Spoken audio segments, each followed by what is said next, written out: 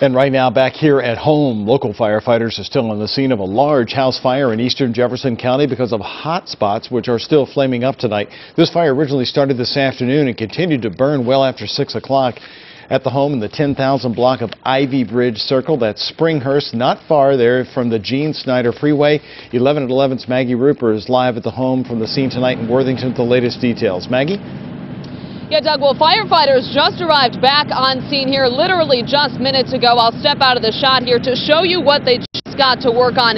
It appears that part of the roof there is smoking, and we do know that hot spots here at this house were giving firefighters some trouble earlier. Now, firefighters called this home a major loss, but they were able to stop the fire from spreading to nearby homes by spraying water on those structures. But actually getting water here did also appear to be a problem.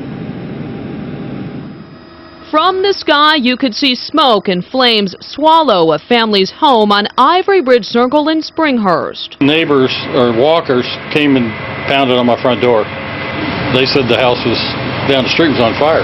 The homeowner got out unhurt but watched on as the walls burned and the memories melted. It's a shame. They're older people. They really got to be devastated. Within minutes, Worthington Fire responded, but the fire was so large they called for backup from 5 other departments. It appears it started in the attic area somewhere up on the 2nd level.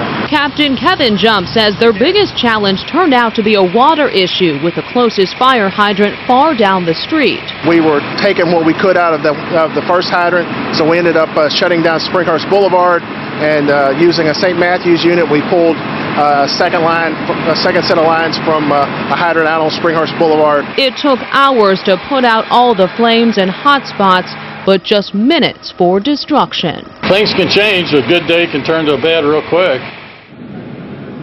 So again, here 2 Worthington fire trucks just arrived back on scene. Firefighters, they're working on the roof that just started smoking once again. Firefighters say they did have working smoke detectors in the home, but still no word on a cause here. Reporting live in Springhurst, Maggie Rupert, 11 at 11.